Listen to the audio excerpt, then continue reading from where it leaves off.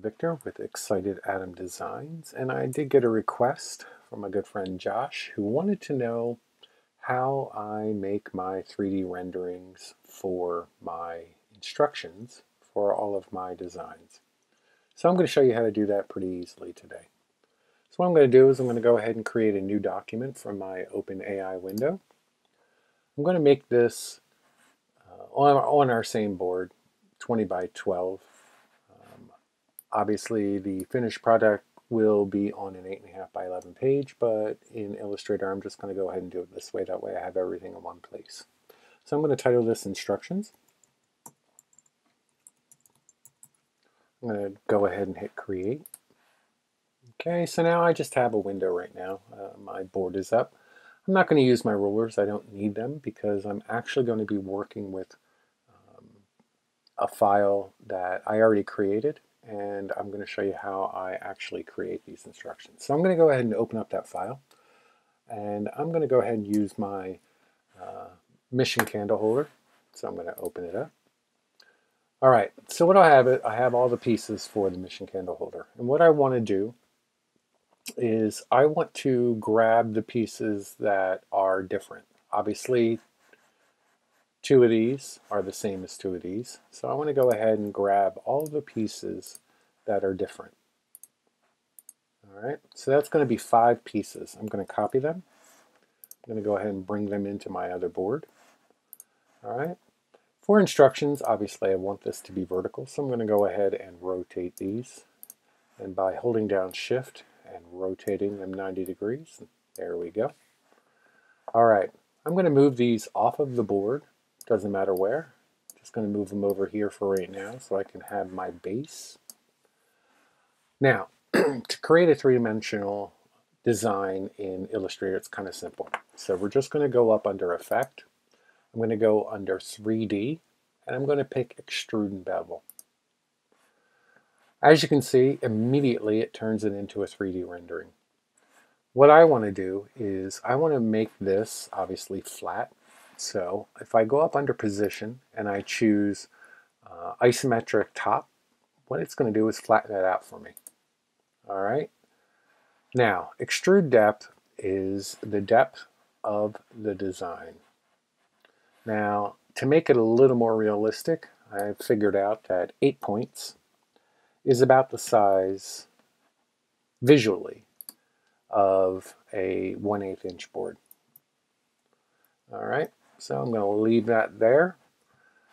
Plastic shading is fine. I'm not going to change anything over here because I want them all to be the same. I'm going to go ahead, bring this back in so you can see, and hit OK. All right. Now, this would be great. Obviously, I am not going to render it this way because I want it to be more of a drawing. So what I can do is I can actually release this by going up under Object, hit Expand Appearance, and automatically it turns it into lines. So now what I want to do is I want to take my fill and I'm going to turn the fill to white. I'm going to go into my stroke and I'm going to add a 1-point stroke. Once I click out, you'll see that it still retains that three-dimensional look, but it's now a drawing. Now I can do this with all these pieces. So I know that this side needs to fit in here. So what I want to do is I want to make this a left facing piece. So I go up under Effect, come down to Extrude and Bevel, and I don't want it off axis. I want it isometric left. We're working in isometric right now. So I'm going to make it isometric left. As you can see, the lighting is dark. It doesn't really matter. We're not really using that, but I'm going to go ahead and make an 8-point.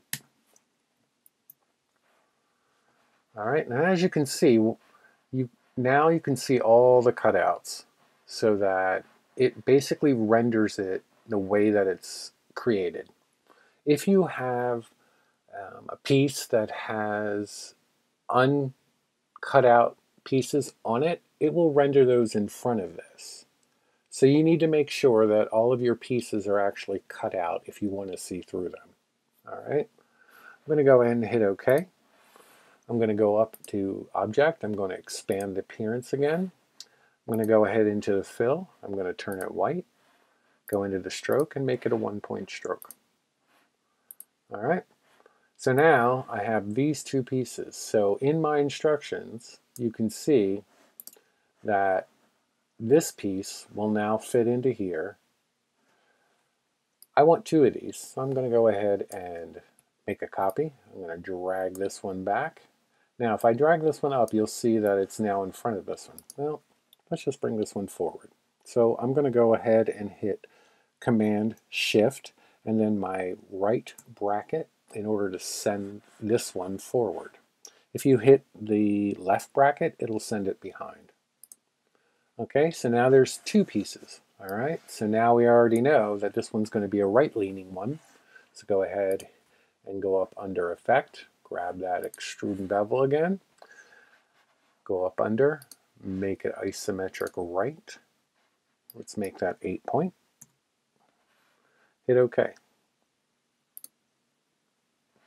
All right, again, we want this to be a drawing, so let's go up under Object, expand Appearance.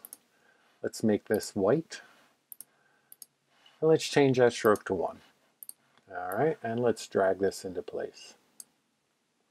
And then let's bring it forward. We want it to be in front of everything. So we're going to hold down Command, Shift, well, Control if you're on a PC, Control, Shift, and then our right bracket.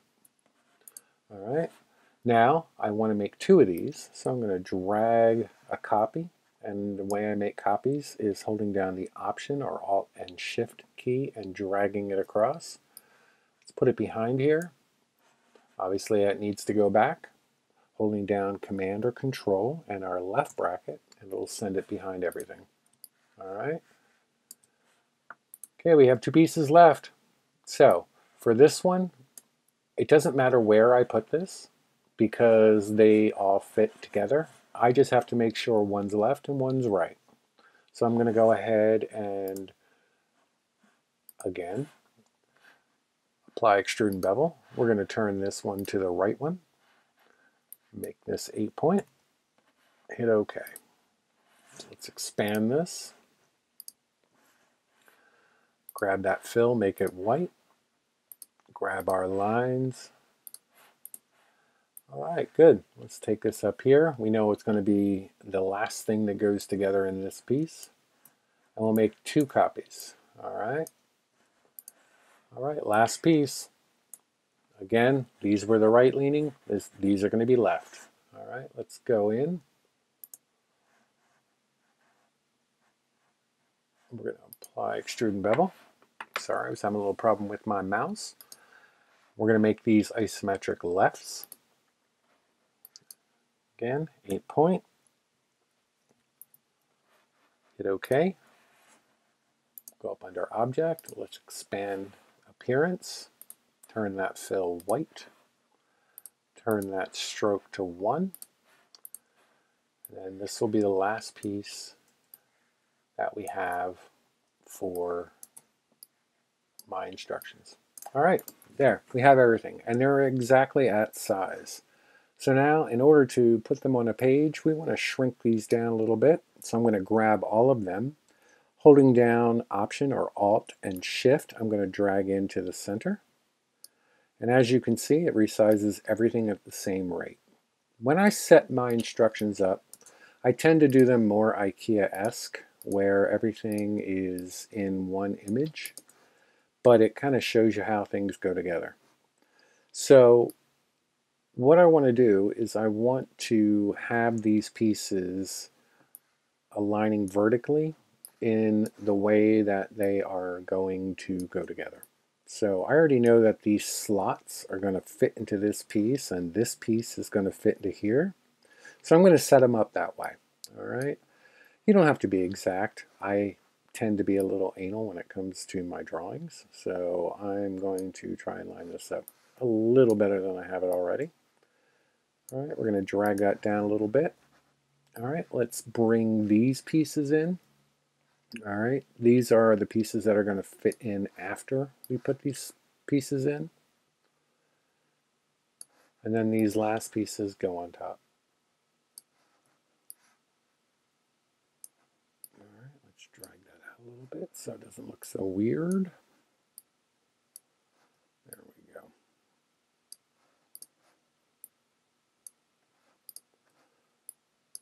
Now all you need to do is just add your instructions, add your arrows. I normally just go ahead and put like down arrows on these pieces, and that's pretty simple in here as well, just by grabbing my segment tool and dragging a line down.